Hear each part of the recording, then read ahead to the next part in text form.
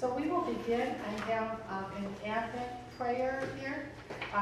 We will skip the part, I wasn't going to light the Advent wreath, but I kept it in there in case you would like to use this service at home or at another time. So we will skip that portion. Is there anyone, after I read the opening, who would like to read the scripture from James when we get to that point? Thanks, Nancy. And then we'll go over the reflection. So let us begin in the name of the Father, and of the Son, and of the Holy Spirit. Amen. Dear Lord, during this holy season of Advent, we are awaiting people. Since the coming of Christ goes on forever, he is always he who is to come in the world and in the church.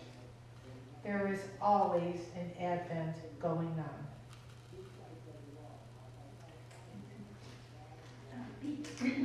Be patient, therefore, beloved, until the coming of the Lord.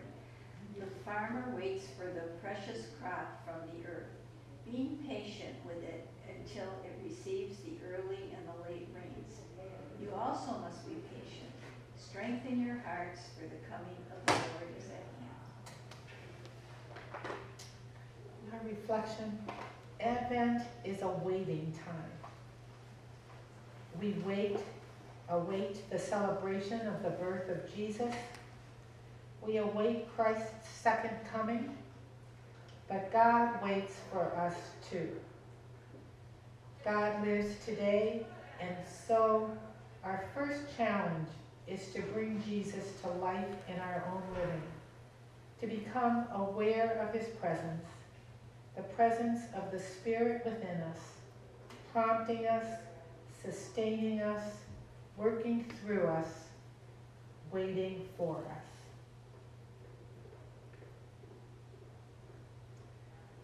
Anybody have any thoughts about that scripture or that reflection or about Advent?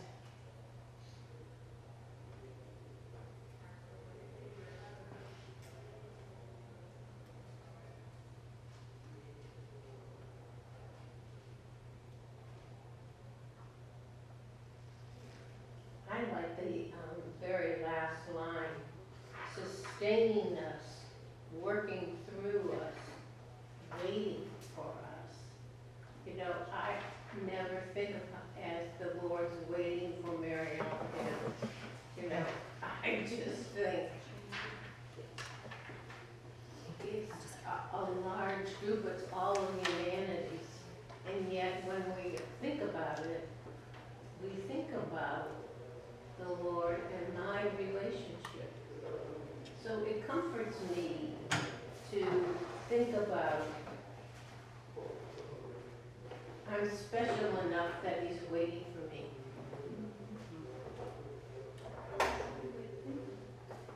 I agree. I like that perspective, Mary Ellen, because so much we think about Jesus coming at Christmas and Jesus coming the second coming. And I liked this perspective that it's not only us waiting, but God waiting for us. And the emphasis on that, it's the Holy Spirit. I've heard a lot about the Holy Spirit in Advent. So that was something new for me too, to think of the Holy Spirit within us, prompting us and waiting for us. Going along with that Holy Spirit, we read with the children yesterday the story of Mary finds out that she's going to be the mother. Yes. And in that Gabriel scene, the Spirit comes down upon her.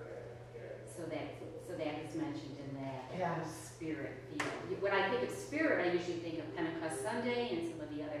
But Right. here, the Holy Spirit was there at the very, very beginning. Right. That's a good point. The Good Shepherd has much to teach us. The It Good does. Shepherd program, doesn't it? As we go along. And you know what, this is probably just me, but it's kind of like the month of December, it's almost like I do feel you're waiting for something. You know, something is coming, you know. Yes. And it's Christmas, but I mean, you know, you just have that feeling, you know, that everything, you know, You're waiting for that to happen. The waiting, the anticipation, and I like the emphasis here. Many times we heard the word patient and patience. That was a good reminder for me. I think also the word challenge is very pertinent to this month because we do have a lot of challenges with the holiday and we have to stop and think what our major priority is. Yes. And I think St. Teresa today had a lot of challenges like that. She went back to her convent and it was so secular and Yes.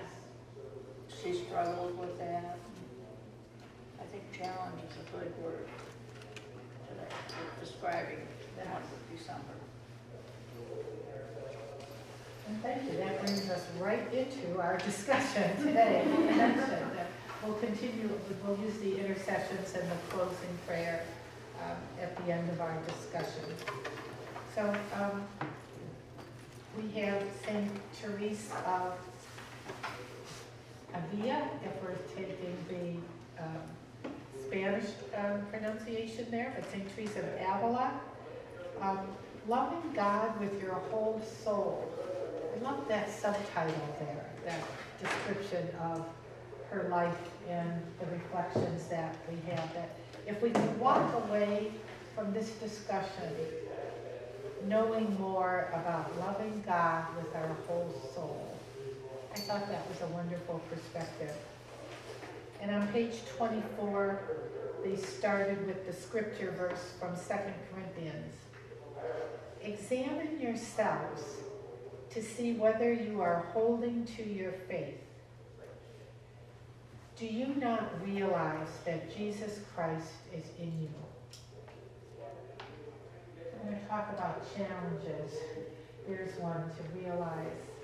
And certainly St. Teresa, that we're speaking of today, talked about Jesus being in her soul. She gives us great detail of the description of her soul and Jesus residing in her soul.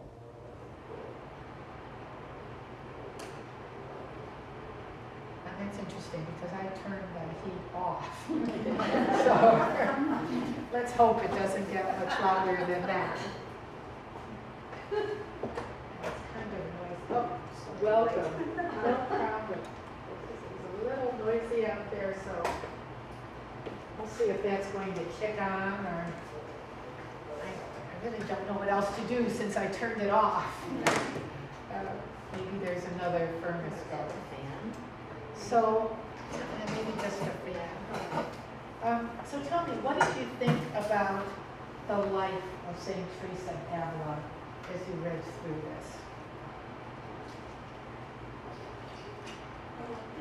I think it was interesting that, she goes through the same kinds of trials that we do with life in general, and how they, she was talking about how the nuns had, their cells they were living in comfort, Yeah. and it really wasn't the way it, it should have been. They had so much, And she certainly grew up in much comfort. Yeah. And she enjoyed that. She admits that she enjoyed those comforts very much, that it was not easy to turn away from those. right. She had a hard time leaving her home and her comforts Yeah. in her home. That was interesting how many times she mentioned, or the author mentioned, that she sought the approval of others, that was important to her, what other people were thinking. I thought that was very interesting because that would have been something that would have been very hard to leave behind, just the same as her dress and her appearance and the luxury and the comfort and just everything. To do kind of an about face and to not, to stand outside and to be criticized by the sisters that she lived with when she tried to reform, or when she reformed her. Yes. That would have been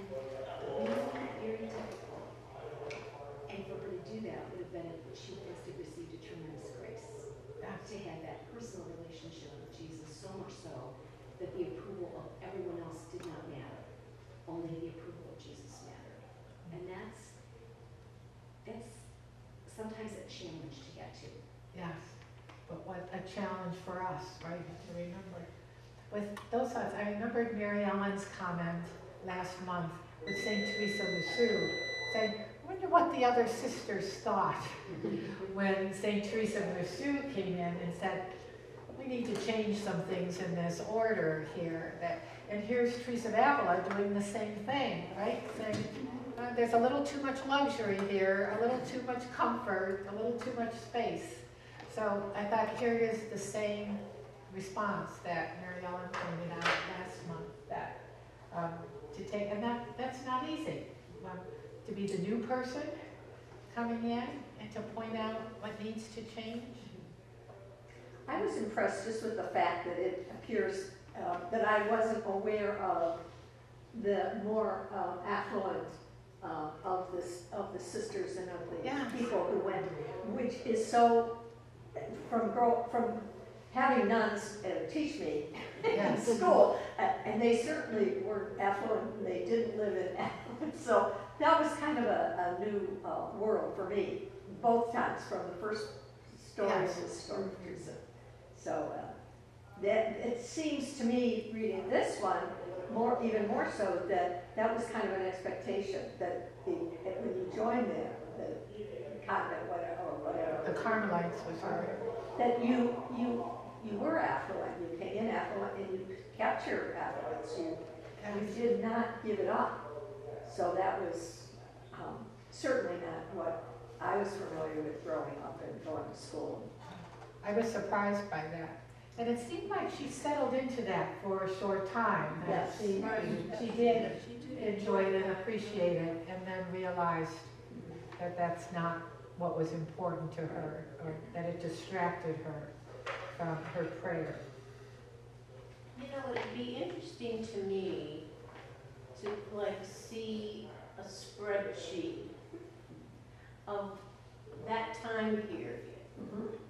To see, was this order of men, were they affluent or were they not? And then all of the orders of sisters, we're reading about different groups of women, but they're pretty much similar. Yes. So I'm wondering, and you know more than I do, Teresa, but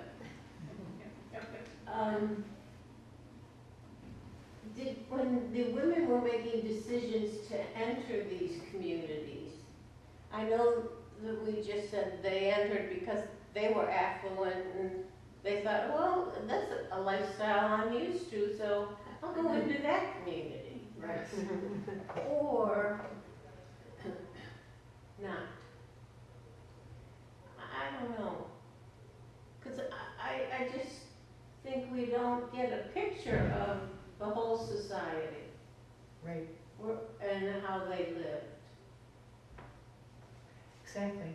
You hear of some that were very austere. You hear of the Franciscans and the Augustine monks that, lived lived in the caves. They went when they started their orders. So you're right. There probably is a whole range if we saw that spreadsheet.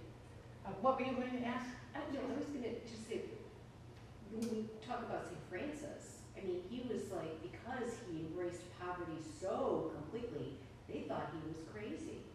They really did, because it was just, even the more austere monasteries of the time weren't to the degree that Francis embraced with his order. Yes. I just, that's what the impression I got from reading about him. He just was, that they thought he was crazy. So that life of complete poverty, the church hierarchy or the church didn't really think about it so much.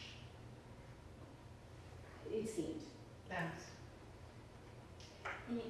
Now the nuns,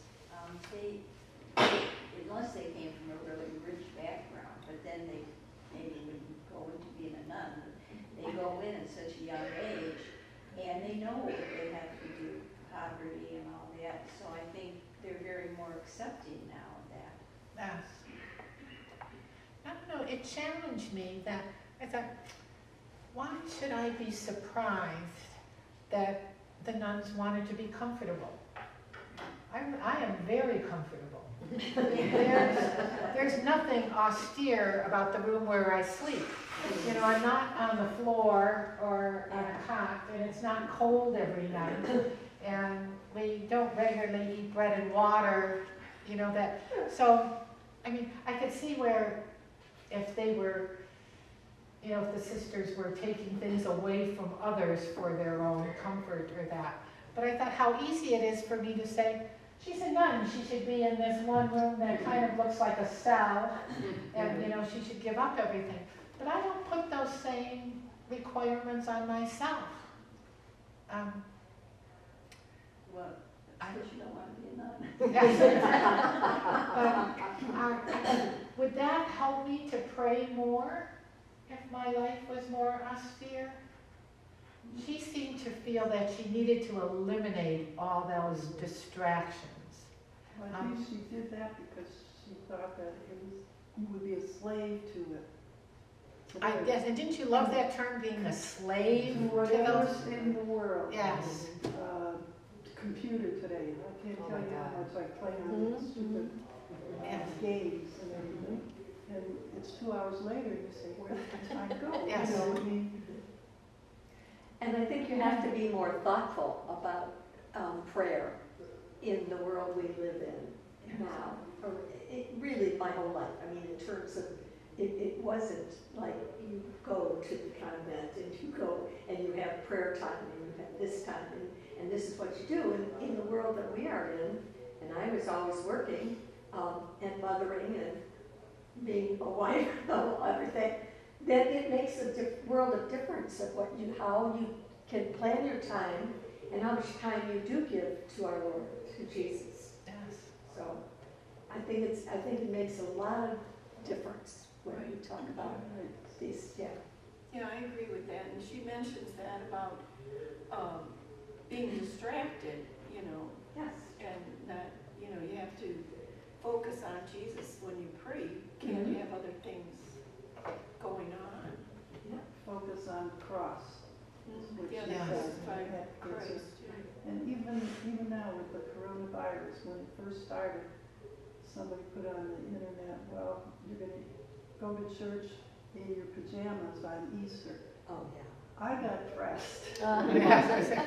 But today, I'm in my pajamas. I'm watching it on the I said the same thing, How you go yeah. downhill if you don't continue I said that about her remembering the first week. who you're talking to. Yeah. That was strange.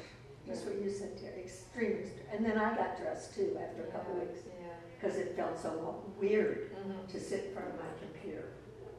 You know, pajamas and bathrobe. Yeah. Weird. See, that doesn't bother me. I I don't do it because, you know, but when I use the computer to stream the Mass, I really kind of miss it now because I'm going physically. And during the pandemic, I didn't.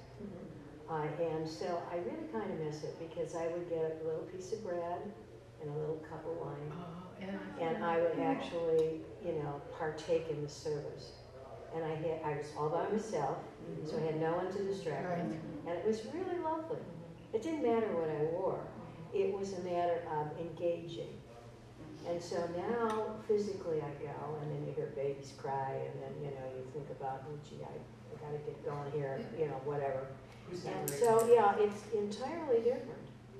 You're right. Yeah, so I thought that period of time for me was very enlightening. And I kind of miss it. Yes. Yeah. And I haven't gone and streamed, you know, on to Mass for a long time now because I'm going personally.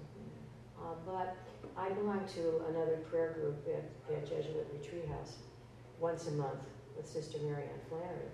And she happened to talk about Teresa at Oh, really? because she was the front runner of reorganizing the Carmelites. And she called her the strength of that order. Wow. And a saint from that order. And she was the one that organized them and was able to bring them to a different level. And I thought that was interesting. I said, oh yeah, I just read that story. Well, the strength of the Carmelites. What? Yeah, she was the strength of the Yes, I love that title. And that was very difficult for her. Tell me, were you surprised? I learned so many things in this. Were you surprised of that whole period of her life when they declared her as dead Oh, yeah. and put the shroud on her? Yes. And then her father said, oh, she's not dead? I thought, what a scenario to go through. That was, you know, the extent of her illness and to go through that. And we talk about a near-death experience, but she had never died. She was, but yet they were all, in their time, they were declaring her as dead and ready to prepare her for burial. Right. What a profound experience to come back from that. And I had never heard that about I'm her. struck by that too, and also Teresa Lisieux had some tremendous Yes. health issues, St. Ignatius, Mm-hmm. Loyola, and you wonder how much of that was instrumental in helping them become more spiritual, and you wonder how maybe if we're subject to problems like that, it can, rather than fight it, accept it and learn from it and become more spiritual through illness. Yes. Seems to be a lot of that. Exactly. I think that's definitely a lesson to take away from that. Not that I want anyone to think that I'm dead when I'm not. That was very profound, but I was surprised by that in her life story. I also, on the very first page of this chapter, page 24, she talked about how close she was to her brother. Like Teresa Lisieux, her mother died at a young age. And she said, the young pair frequently collaborated on secret plans whose innocent designs often revolved around experiencing the glories of martyrdom. Wow, as children, to talk about the glories of martyrdom. I mean, that was, she was a child of grace and vision at a very young age that would, just some of her thoughts and habits were amazing in her. And the author spent a lot of time on her life story, on her growing up, and a focus on her moving away from vanity, dependence on others, you know, all of those outward signs that she was committed to at one point.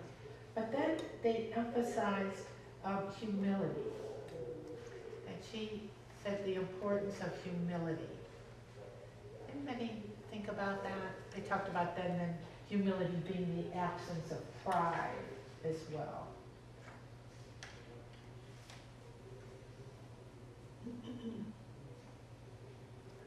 That might have been a result of her growth, getting closer to Jesus, because she's depending on him more than anything here. So in the world, if she's going to get acclimates because she did something good, she didn't want to reflect on that as much as give thanks to God for letting her do that, using her as an instrument. I think as I've read a number of different authors and thought about humility many times, maybe God keeps putting that on my mind. I think that your definition is one of the best, that humility is complete dependence on God or a relationship with Jesus. I think she recognized her limitations through humility too, if I remember. Yes. correctly. I was touched by the part where she reflects on her relationship with God as a marriage.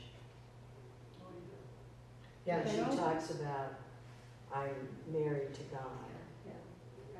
And, that just struck me because marriage is a special relationship. Yes. And it's intimate, and it's two people as one. And so that really impressed me the most, that analogy of a marriage and being married to God. and giving your soul to that person. So, She had a real depth in what she said, everything she took to, I think, its truest meaning, like her description of marriage and relationship and intimacy with Jesus, as you said. I like the verbs that she used in relationship to a husband.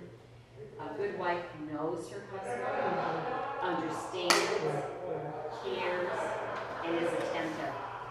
And that just powerful statements.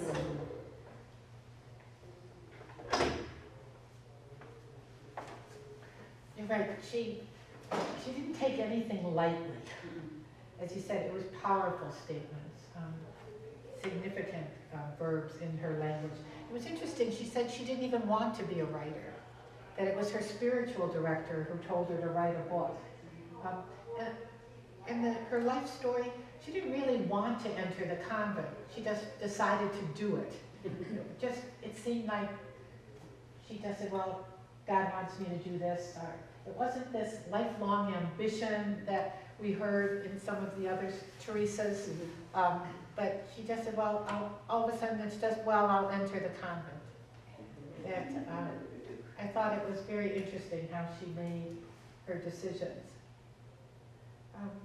The other one, I learned a new word on page 29 when she said she began the work of founding the Reformed branch of the Carmelite order, the Discalcid. I don't even know if I'm saying that correctly.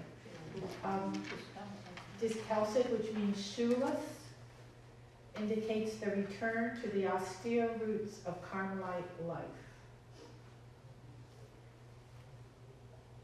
And she called it the New Convent of St. Joseph.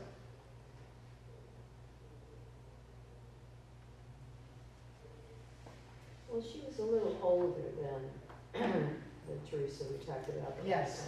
Yeah. But she was older when she entered. Right. So, the other Teresa went out at 16 or 15 or whatever. Excuse me.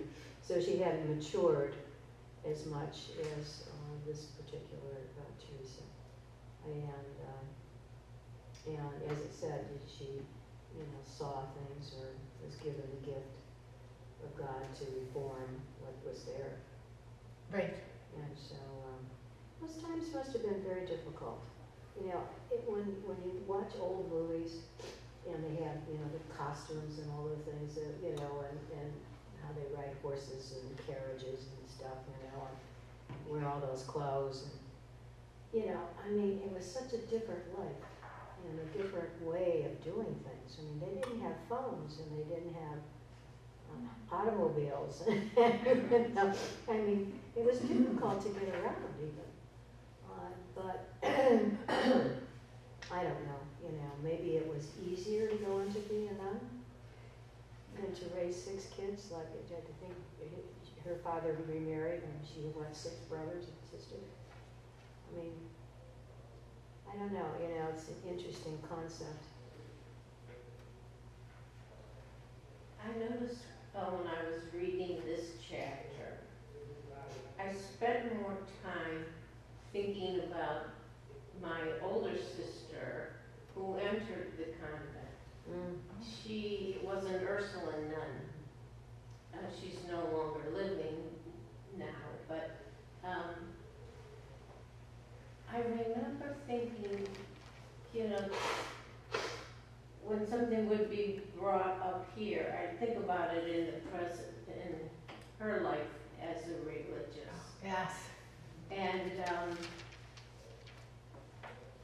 I found it fascinating because I don't think there was a great deal of poverty in that particular religious community. But I remember the story that she told me about Mother Teresa. And Mother Teresa, when she died, she had a pair of glasses, a sweater, and a pair of shoes. That was the extent of items that she called her own. Wow. And I thought, ooh, well, maybe I don't have any experience in poverty either, because, you know, I have closets full of clothes. Right. And I say that because when you mentioned about they didn't have a car, I can remember when I was like in grade school, my mother would, the sisters would, at our local parish, would call my mom and say, oh, Aileen, can you drive us to this wake? We want to go to this wake. And, you know, and we had a station wagon, so they loved it. Oh, yeah. They called often. They did. And they filled it up, you know, they got every little body they needed to get into that station wagon to get to the wake. But, you know, that was their norm. And that became my mom's norm. And so I guess what I'm trying to say, it was interesting to experience my mom's involvement with the community and then my sister's life in that community. That, and my sister at that time, well, really all of her life, she was one that challenged everything. And she would say, nope, we don't need to do that. Nope, nope, that's not the best choice. And I'd be like, well, she's gonna last about 2 weeks. And they'll be sending her home. Yes. Well, she followed the models of the two Teresas we read about so far. It was the same. Yeah, so. You know, every time Father Don mentions not being attached to things, you know, in his sermons and stuff, makes me want to go home and get rid of everything. You know, like everything that I've ever bought that I really didn't need. You know, and it's like, well, maybe you're supposed to do that. I don't know. Well, I thought that Teresa of Avila pointed out well that the difference is are we a slave to those items? Yes. Like, do those take priority? Like, what would we do to save those things? Yeah. Would we, you know, give up something in our relationship with Jesus or other persons for the sake of those items or the sake of computer time or whatever it is that we have? And I think we need to look at that because there's a fine line we could sometimes slip over that normally we're not a slave to those things, but it's a good reminder. For I think that she gave us that where we need to be rooted, and hers is certainly in a very deep prayer and relationship with Jesus was where she was rooted. I also thought she spent a lot of time, of course her writing in that is talking about the soul. And that was another thing that I haven't spent a lot of time thinking about my soul. You know, and she, on page 34, she described it. I began to think of the soul as if it were a castle made of a single diamond or of a very clear crystal in which there are many rooms, just as in heaven there are many mansions. Now, if we think carefully over this, sisters, the soul of the righteous man is nothing but a paradise in which, as God tells us, he takes his delight. In the center, in the midst of them all, is the chiefest mansion where the most secret things pass between God and the soul. If this castle is the soul, then there can clearly be no question of our entering it, for we ourselves are the castle. Wow, I spent a lot of time thinking about that. And I don't think too much about when I die. It's my soul that's going up to heaven, not my body. Yes. I'm thinking, Yes. soul, I better worry about that. Yeah. But doesn't it say somewhere else that the soul is the same as the self? Yes. That that's who we are, is our That's soul. the core of humanity. Yeah.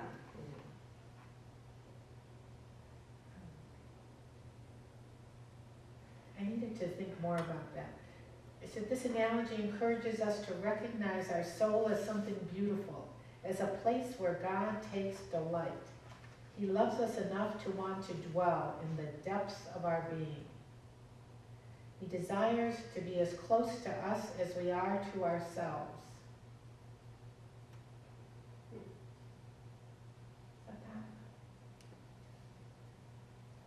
Well, that's love, isn't it?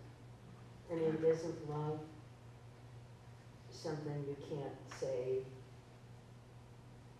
is, visible? So the soul is something that is not visible, really. I mean, if you look at a mammogram or anything, on your body, Yes. where's the soul? It's not there. So it's within the mind. I would think more of the mind. Yeah. And love, that's what love is. Love is giving willingly.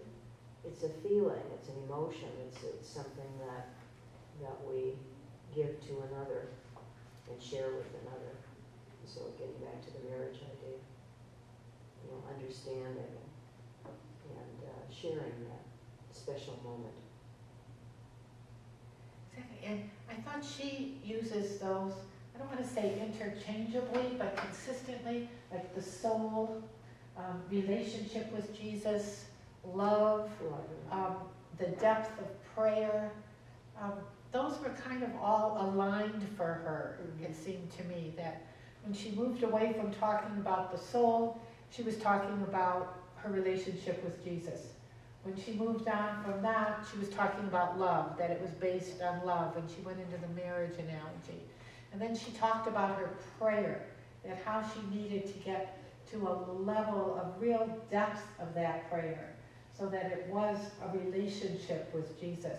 She talked about saying Hail Marys and Our Fathers, and just saying them too quickly without thinking, that she needed to move into a greater depth of her prayer. So all of those different images were helpful to me. But I never really thought about this castle piece of the soul. What puzzles me is something I really can't imagine. Maybe I don't pray well enough. But this transport of to ecstasy for her. And, how do you, my goodness, how do you get to that point? I don't understand. Exactly. And I can say that I don't understand that either. I'm not sure what that means. Did anybody get a depth of prayer that you would describe as ecstasy? Is that what contemplative prayer does? I don't think I have that, but I think what you're saying, I know the difference, I can now tell the difference, and especially reading this book and about the Teresa, the difference of my prayer and my conversations with God in the past to where I am now. And I think that's a piece of what we were talking about too, that your life is such that you do have, well, I shouldn't say you should, but it seems to me that I do better now than I did in the past. And like you say about the Hail Marys and the Our Fathers, to me that's a perfect example. I'm talking too fast and saying it's a prayer, but is it really a prayer? So, Well, in contemplative, you're really talking to God as opposed to repeating words. reciting words, Yes. exactly. So you're talking to God, and then you have this silence where you wait for God to talk to you. Right. And so And you don't need to speak. I mean, you're right. You don't thoughts, speak. yeah. You're quiet. You're up here and with God, in a different way. And so that's where you would reach ecstasy, I suppose, because I don't think when I God really should, speaks but to I you, think you're right? But I'm No. just saying it's a different, it's a relationship as It is. opposed to a resuscitation of prayer or whatever. And I think it's where you are in your life. Mhm. And see, that's to me been a great piece of where I started and married and had children and worked. And then little by little they grew up and they each one left the house, and then we had marriages, and your life itself just takes you to such different levels, and that's where I think my levels with God changed as my life changed.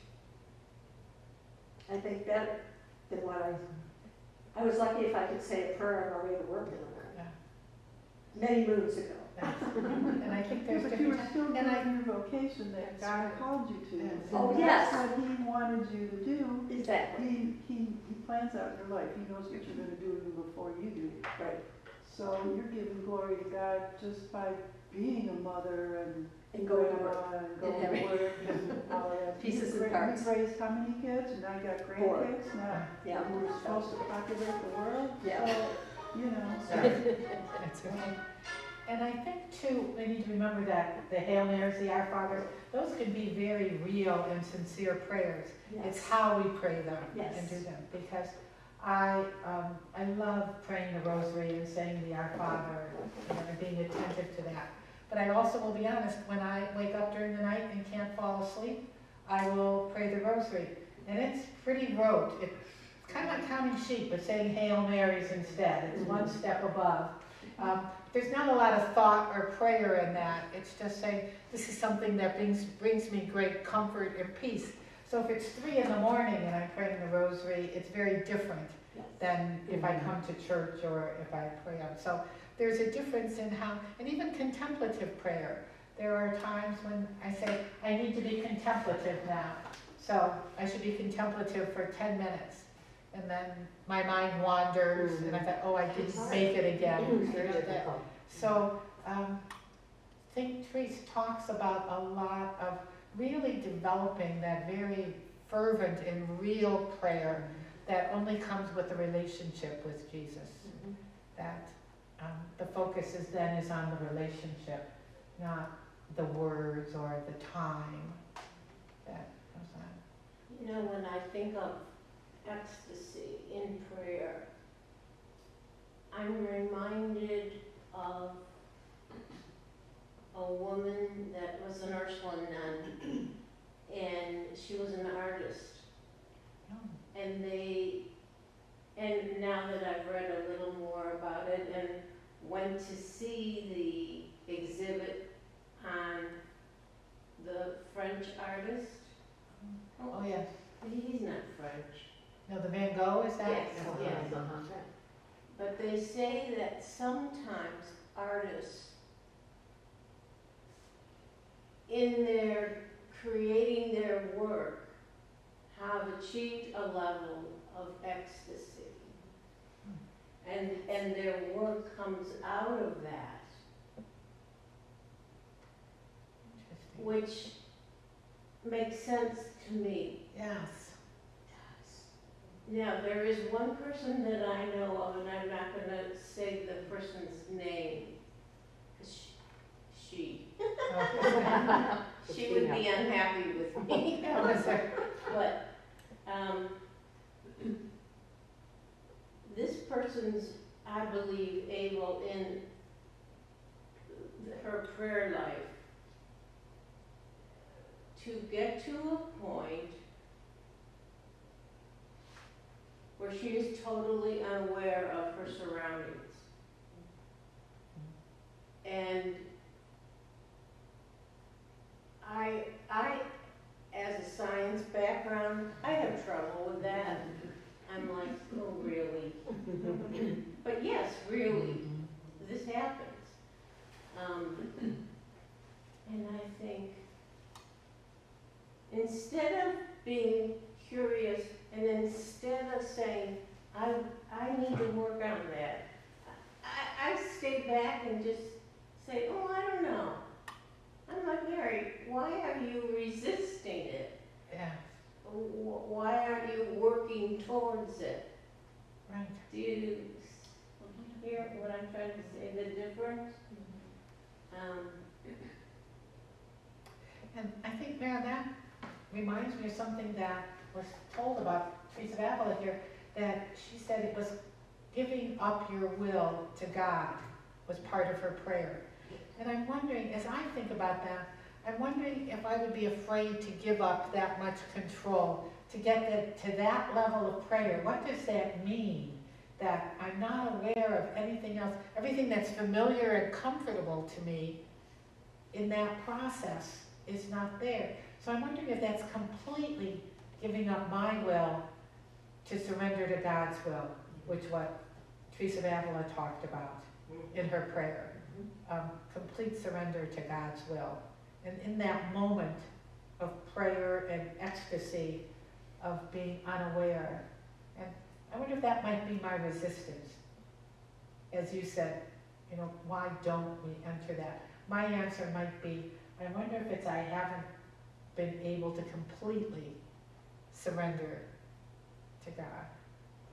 I think Kevin or Sienna talked about 3 levels of spirituality, and Teresa of Avila seemed to go through all of them.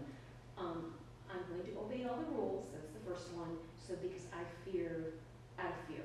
Right, she talked about Yeah. that, yeah. And then the second level, which I think most people strive for, is that relationship with Jesus. And you can grow in that relationship. But the third level is the hardest to reach because it means here's a blank check, I give everything, I surrender everything. And understanding that the surrender will bring suffering because the way of the cross. And that's a hard thing, I think. Most people don't want to do that. There's a resistance. And until we overcome that resistance, I know, I was talking to a sister and I was saying, you know, I don't know if I want to go to that level. I mean, that just seems too hard or too, you know, we like control of our lives. Yes. And to surrender that is grace. It's a special grace. And it's the acceptance of that special grace. I don't know, I thought that was kind of interesting to see her move through all of Right. those. And she does talk about grace through all of this too, relying on God's grace for that process. But here again, is it easier for her, being a nun, not having children, not having all these things that demand your time and your help and your love and so forth? You know, when you devote yourself to being a nun, then you eliminate a lot of that. And It's true. so It is true. it's very hard for us, I think, or for me, because there's so many things that require my need, okay? I mean, my sister right now is very ill, and so I have to go see her and hold her hand, okay? So I have to do this. So then, you know, my daughter calls, you know, this accident happened, you know, we've got to take care of this. So we have a lot of things that pull us away, whereas when you're in a cloistered place, as she was, you don't really have that. Certainly you have a daily, you know, if you're superior of an order, you have to do all that. But I mean, you have less responsibilities to others. Totally agree with what you said, but let's take another spin on that. I'm just coming from my angle. As Christian women, we're women of service, and I think anything we do is a prayerful moment. So holding even though you don't think that, okay, I'm spending time with my sister and holding her hand, that is a prayerful moment. Or helping other people, those are all prayerful moments. And I'm hearing a little, I'm not at this level. Well, I don't think we need to strive for that ecstasy moment in our prayer time. I think we need to pray unceasingly in all we do, in everything we do, and, you know, And leave the growth to to God. That's right. Exactly. Exactly. Okay. So that's where I'm coming from on this. I think we're trying to measure. I will speak. I had one. I feel an ecstasy moment in prayer. I didn't plan it. Didn't think about it. Didn't, you know. I'll never forget. It was about 12 or 13 years ago. We were. My husband and I were in Hilnet or somewhere, some beachy area, and I was out in the water, and there were waves, and I just stood there and jumped, and I jumped, and I jumped like a little 5 or 6 year old. And my husband was anxious to leave. He was on the beach getting a little bored. He kept waving, come on, we gotta go. And I got back in finally after a long period of time, and he said, what were you doing out there? I said, I was praying that whole time. I was just surrounded by waves and sunshine and warmth. And I didn't think of that at that time. But now that you mention that, that's when you're totally eliminate all the distractions. Yes.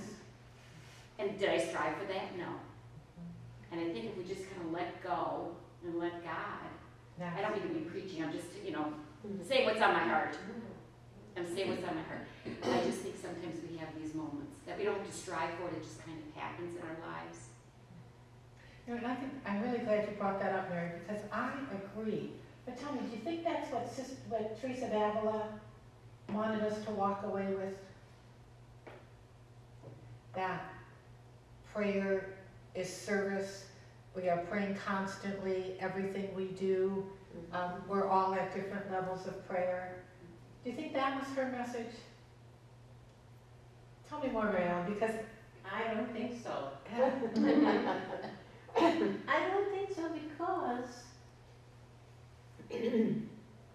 she really didn't speak about acts of charity, serving others, being aware of the needs of others. She really was talking about one-on-one prayer with Jesus. That's true. And that we have to work on recognizing that that does exist, and how do we make that exist in our lives? that was my thought too, that I was glad that Mary brought that balance. Certainly, St. Teresa had a beautiful life and a beautiful relationship, and gives us a wonderful model for prayer. But I like that we need to think broader, right? I mean, it's different for everyone, right? And there's things we need to learn here, and this may be a model for any one of us. But the models that Mary Ellen and Mary just mentioned may be the ones that work for us as well. Are you going to add to that, Teresa? I think prayer can support what we do. So our prayer life and that concept, the Teresa of Avila responding to that relationship and growing, she obviously grew in her faith. And we're called to do the same thing, to have that personal relationship with Jesus, because that's what helps each one of us in our own individual vocations do the things that we need to do. Some of us are called, to be contemplatives, but right now all of us are called to be contemplatives. And some of us are called to be wives and mothers and or employees or employers or whatever. But we're called, whatever we need to do. I think prayer can underscore and be the foundation of helping us do those well and make our service an act of prayer as well. Exactly. Which is Mary's thought. Teresa of Avila gives us a lot to think about with this. On page 36, she said, the author says, we have the advantage of learning from Teresa's wisdom and experience. As we seek to love God with our whole soul, she teaches us the importance of 3 things. 1, overcoming sin. 2, developing virtue. And 3, offering our entire will to God. I thought it was interesting that they broke it down to 3 steps. And they talked about how overcoming sin, that at first she gave up sin because she didn't want to go to hell.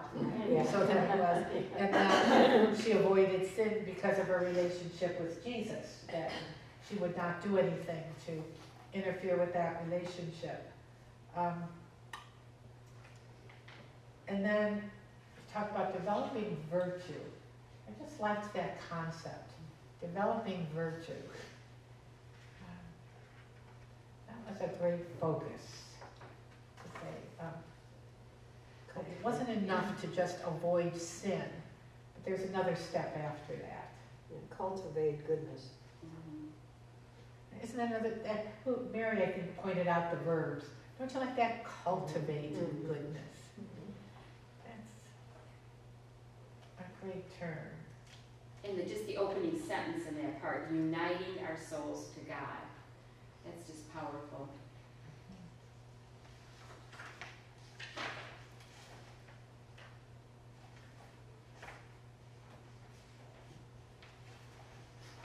And then in that she talks about developing detachment, the freedom from earthly things. And at the bottom of page 38, again, I loved her terminology here. Teresa referred to her love of Jesus as heavenly madness.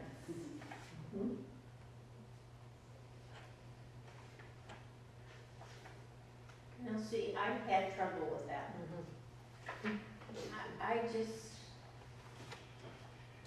I like her discussion of detachment and even the thought of, not being a slave to pomp and circumstance. But when she backed down to heavenly madness, I'm like, oh, really? Because What is the word you don't like? Is it heavenly or the madness? madness, it's the madness part. But I think it was madness. You can say madness is a good thing in the concept of that love for God. I mean, when you're in love, you're mad. I mean, people call you mad sometimes because you don't see flaws, you don't see, you understand. So madness is strength and depth to me, heavenly depth. Yeah. See, that says to me, and Diane mentioned this, a loss of control. I'm like, don't mess with my mind. Well- I have to keep control of that. Some of it could be maybe a surrender of control. Yeah, just surrender. Yes. And as opposed to someone taking it or it going away, Oh. but giving it and just out of love. I don't know. That's good. I'll give that some thought. I'm saying I'm crazy for you. I'm crazy in love. Oh, Oh, yeah. yeah, That it's a better madness. I word, mean, maybe? Yeah. but it's a positive, not a negative in that sense. Mary Ellen, I think some of your science is kicking in because it kicks in on me. And that is true. Yeah, it is. That It has really always is. been true in my religious life, my experience of God.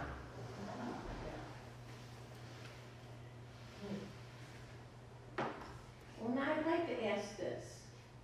Anytime you want to say, Mary Ellen, please be quiet. I can do that. But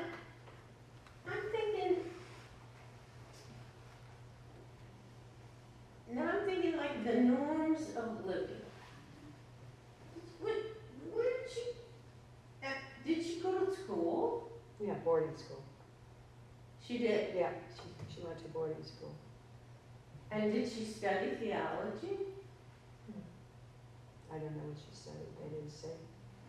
See, sometimes I think we hear a section of their lives, and I think it's intriguing, but I'm like, well, let's talk about how she got here, and how.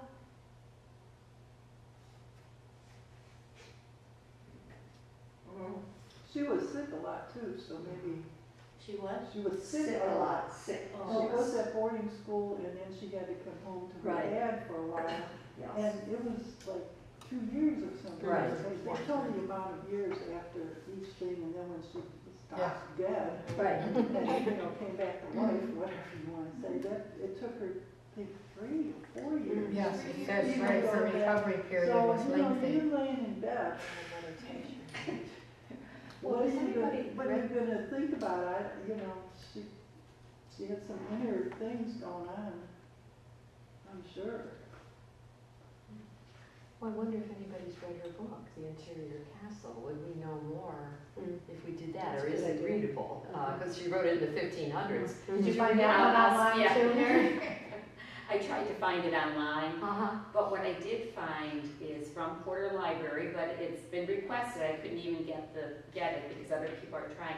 There is an audio version, not of the book, but of a person working through the stages of prayer. Oh. And the Porter Library had that, and like I said, I have a hold on that. So you Googled Interior Castle and that's... I went to the library website, Mhm. yeah, Interior Castle, and that audio came up. Because if you think about it, that wouldn't even be back in the 1500s. Yeah. When was the printing press even invented? And that's where my mind was going, Yeah, because I was reading this. What were things like? Yes. But she works through those rooms. There's 7 rooms of prayer. Okay. So I could do a little audio listen. I can give you feedback. Exactly, since we won't finish until February, Yeah. because we'll meet in January and February, so maybe by then you'll be on the list that we'll have the audio to hear that. But Mary, you're right, but she must have had some training, or maybe it was just the depth of her experience, because she is one of the doctors of the church. Remember, there's only 31 total from the beginning of the church until now. So her work was recognized at that level.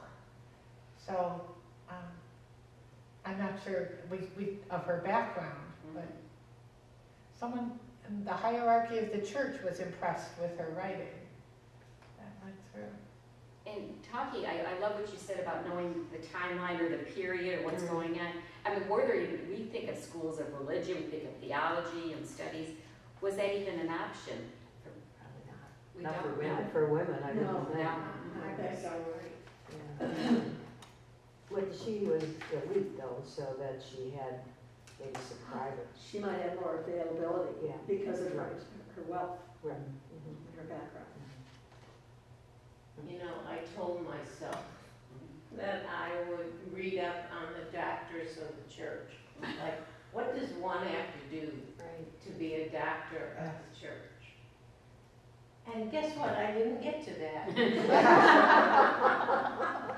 I think we need to do that. I would do that. I did a very brief research of that, and it found out that there were 31, and it was on the base of scholarship, Scholarship. more than prayer. It's scholarship that, you're writing what you produced. And which it shows your intelligence. Yes, Right. and the depth of understanding of theology. Right, right. Yes. So some of the most prayerful saints, May not be scholars. Mother Teresa may not be a doctor of the church ever, right? Right. Because that was not her focus. You know, if we believe that all things are possible with God, and she was that close in her relationship with Jesus, his input to help her write, she didn't even want to write that book. Yes, right. So she's getting information, I'm hoping, Yeah, from gift God. from God. Right. Yes. And I'm sure And you're I right think- there. And I think because she had that relationship with God, that she was able to accomplish everything that she did, even though she wasn't a mom and married Right, and all right. that, and she was a nun. I don't think it has, so you do pray more when you're a nun, I suppose, but she had her vocation that God gave her, Right. and he's directing her, especially if she's that close to him, Right, to do all these things that she accomplished. And they weren't easy. right. Oh, They were no. not easy. You know, I feel like I want to share this because, but here's my memory problem. What's the name of the Catholic Church in Bay? Yeah. St. Raphael's? Rayfields. Rayfields has a hallway where there's a picture of all of the doctors of the church. Really? And I thought, we should go on a field trip Exactly, and look at those. and go over and see, because they're nice images. You know, they're not like old and ugly. They're rather contemporary looking. Yes. And I think you get a sense of what this person looked like. interesting. I wonder what motivated a person at St. Raphael's to dedicate a hallway to the doctors of the church, when all of the saints and holy men and women we could have selected. I wonder why their focus, not that it's bad, but I think it's interesting that they chose the doctors of the church. It's a real What's the learning opportunity. What's the hierarchy? I mean, is a doctor of the church considered higher? Well, these women are saints and doctors. But that's a good question. Are all 31 doctors of the church also saints? Oh, that's a good question. Oh, Yeah. probably not, I don't because know. the That's a doctor good would be, question. you know, Yeah. that would be like an academic, you Yes. know, kind Because of St. specialty. Teresa of Lisieux and St. Teresa of Avila are both doctors of the church. I didn't know Sue was. Yes. So think, well, when you do your research, boy, we're going to be busy, right? Mary Ellen's going to teach us about the doctors of the Now we have church. homework. Mary's going to We listen have to the homework. audio of the interior of the soul. before. That's right, this I'm group gonna is go going to St. get going. Keep your first Thursdays of the month open. We have a lot to do. On page 41, sorry, her third step was offering her will to God. And she talked about surrendering the will to God was essential to have union with God. And at the bottom of the second paragraph, she said, it's much more fruitful to humbly accept what is happening, trusting that God knows what he's doing, even if we don't. And I thought, I read this carefully, and I took it two ways. I thought, trusting that God knows what he's doing, even if we don't, meaning, I don't know what I'm doing, or I don't understand what God's doing. Right. And I think I've been in both places, that sometimes I'm not sure why I'm doing what I'm doing. I don't understand I why. think the sentence above that is telling also, when troubles arise, we fight, because we presume we know more than he does, which is the same as saying, I don't understand Yes. what you're doing.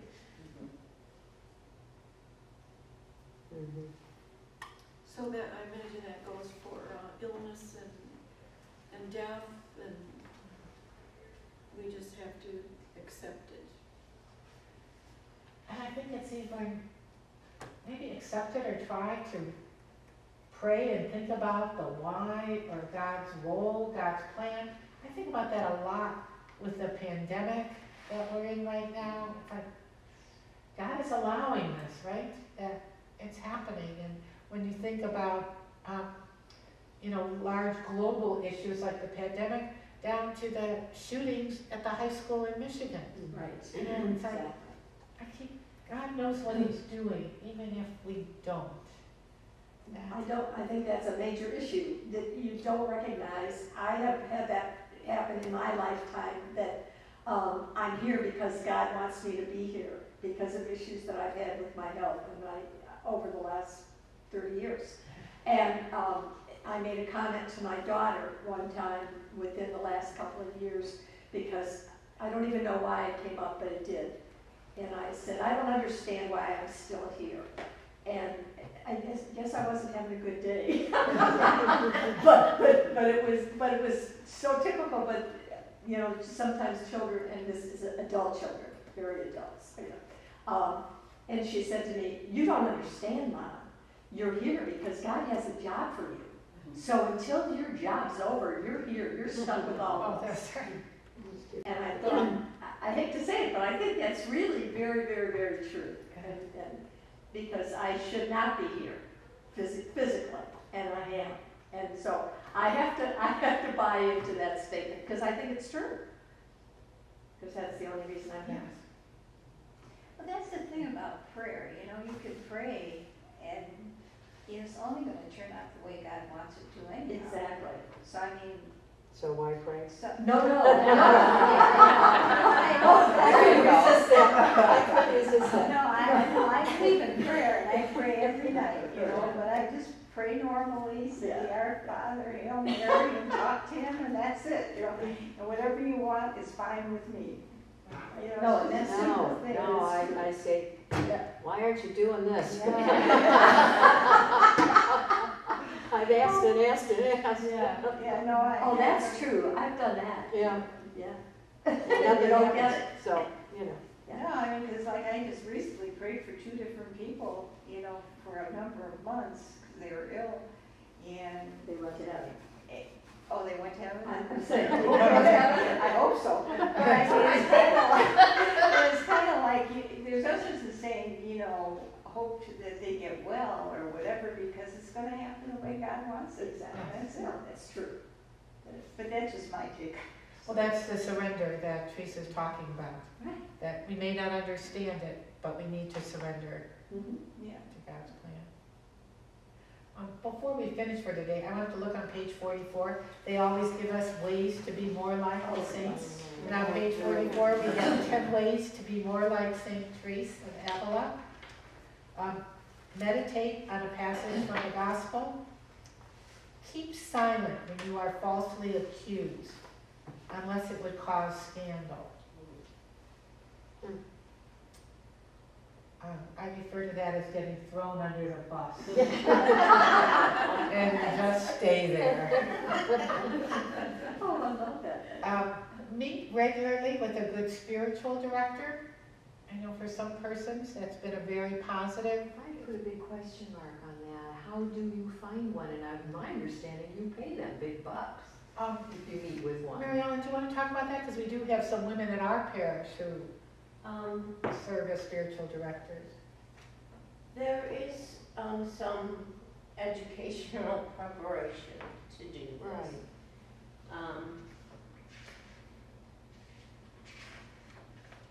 You do offer a, Stipend. Yeah, A stipend. stipend and offering. yes, but big bucks, I have never heard that okay. phrase used for that relationship. Okay. It just seems, like it doesn't fit, paying you to be my spiritual director. It's No, it like doesn't. there's some, And on a formal level, it is offered at the Jesuit Retreat House Mhm. in Parma. They do have a number of spiritual directors there. So if you were interested in that, and mostly, I believe most of them do follow the Ignatian model of prayer and Yeah, spirituality. John Carroll has the program. Yes, that trains them. You're right. Yes, and we do have 2 women. Here at the that parish, I know. right. So if you were interested, Okay, we for could put that. you in touch with them as well. And one's older and one's younger. Oh, Great. So I like that. That is For good. the, parish. right. Yes, yeah. That's good to hear. I wasn't aware that we have a younger person. It's always good to see young people moving into these roles. Number 4 was ask God to reveal how you can use your gifts to serve the church. Do acts of penance, even outside of Lent. How about this? Examine your conscience whenever you glance in a mirror. I think of my conscience when I look in the mirror. This is a good point for me. Like another opportunity for prayer, right? When we think of stopping points in our day to bring us back to God in prayer, I thought looking in a mirror, that's a good point. Participate in a program that helps form young people in their faith. Go to confession monthly. Redirect gossip by publicly giving the benefit of the doubt to the victim. St. Teresa talked a lot about gossip, right? How she, in her young years, that made her feel more accepted and more important by gossip. She gave some good examples of gossip as sin and avoiding that. And then attend daily mass more often than you go shopping. I think that is very unique. I like Wasn't that. that a good direction? That would, That's it. there are days many days I go to the grocery store or anywhere else that I haven't been to mass. But this is a good reminder to go to daily mass, right? Because I don't think grocery shopping counts. all that. When you're the household Yes, cook, that's right. Then that would see, shopping. I get a pass on Shopping grocery. means to me grocery. Oh, I'm out and I'm just having a marvelous Yeah. time, whether I buy anything or not. Right. And I even think it was leisure time activity once in my life, but I try not to do that. But if you see me at church all the time, you know I spend too much money. That's right. It's part of that repentance, right? Yeah. And I have so much respect for these people, same people that come to church every morning. I mean, it's hard to sometimes get going, you know, but they do it. Exactly, it's wonderful to see that. And it's wonderful to be here for Daily Mass. It is, and you wonder why you don't come more often when you do go. It makes you feel so good. That's a Yeah, very that's- important point, that's- you're right, Nancy. And the Eucharist and receiving Jesus, you're right, what a gift. However, It does make you feel good. I woke up, I set an alarm or I would never get up. And I set it for this morning. And then I, of course, fell asleep. And 10 minutes later, I woke up and I went, get out of bed. Get dressed and get to church. And I was late. But, you know, and otherwise I would have said, oh, I'm going to be late, so I'm not going to go. Yeah. But I was better today than I'm normally. Normally, I would have just went right back to sleep. I know, I admit. we have a very sad thing occurring in the Catholic Church. I live very close to St. Luke's Parish, and so I go there daily because I can walk, you know. Yes. Sometimes if the weather's good. No Mass on Wednesdays anymore. No priest. No priest. Oh, well, that It's is the that pastor's- is a problem. It's the pastor's day off. Yeah. They cannot find a priest. And when the pastor does his pilgrimages, which he just got back from Amalfi and Italy, we had a visiting priest whenever they showed up. Wow. So there is a problem in the church. We might not be able to go to daily mass. Right. I think that's reality. That is reality. Thank God for Father. Yes. Well, Father's getting up there. Right. So we wonder how. Our Father is 5 years younger than I, so he is turning 76. Yeah. So he's extended a I year. know that because we both grew up on the east side, and when he asked me where I went to school, and I said Holy Dominican, he told me that he went to a proud Holy Dominican. And I said, oh, well, and then I said to him, oh, but you didn't go when I went because I know you're younger. So I was out of school before he could go to the prom at Holy Dominican. He went to St. Joseph's. Huh? He went to St. Joseph's. I know. Oh, sure. Oh, yeah. So when he's going to the 76, so that's an extended year. He said that his 75. mother always. But Father doesn't have a helper either, since Father Joe died, you guys. Right. Because Deacon told us that. He said, Father does not take a day off because since Father Joe passed away, he has nobody to replace him on Thursday. So I see that coming, and I've even gone to the daily mass, and the deacon came out and said whoever was covering didn't come. Right?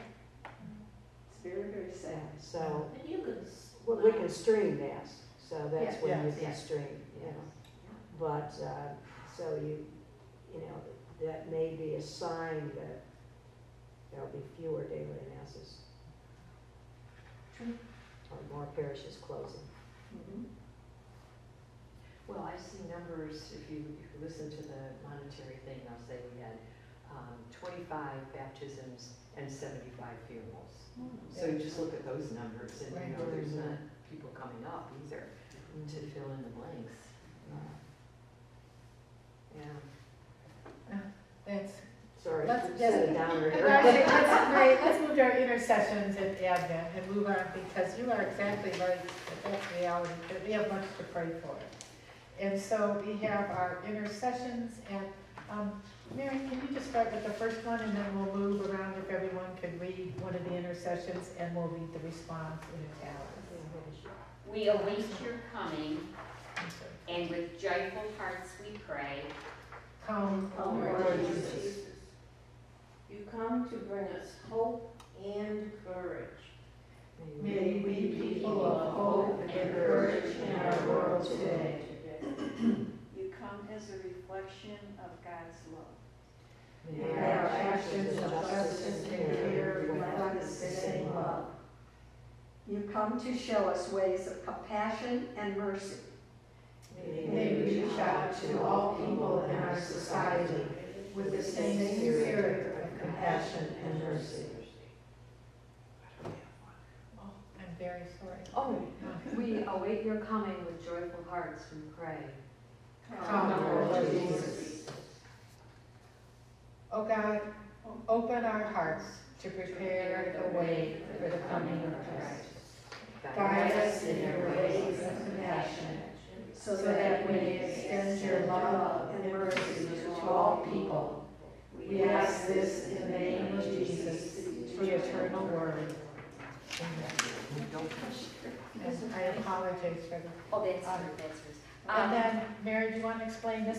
When Mary has Advent gifts for us. Yeah, but this is those are scriptures that I was with a group of women yesterday, and these are all scriptures dealing with hope, and we prayed the scriptures. You do not need to take it, but if it interests you, there's one that you want to lock into. The first week of Advent is the candle of hope, as we wait for Christ coming. But the one that I made, and I thought, I had made this for another group, and I had extra copies. This is a little prayer of St. Teresa.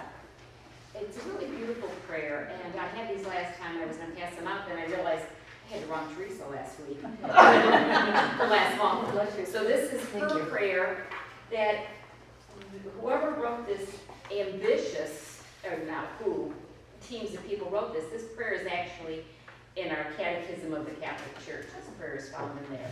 So that's how highly she is regarded. So you may take one of those as a bookmark or two, or not. These were from another group I worked with. Thank you so much, Mary. It's a beautiful little prayer. Our next meeting is Thursday, January 5th, the first Thursday in January. We will talk about St. Teresa Benedicta of the Cross.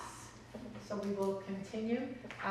And we will still be within the Christmas season at that point. So I can say happy Advent, a blessed Christmas, and we'll have the opportunity to continue our joyous celebration of Christmas at our next meeting. Thank you. What a wonderful discussion today. I appreciate The your Psalms thoughts. the Psalms are beautiful. I know Mary has, she's shared These scripture with pieces us of before. scripture. Yeah, there's just a couple there that are just really, you know. I just love the Psalms. I've read Okay, them a few times. gotcha. In my Bible, I mean, You're right.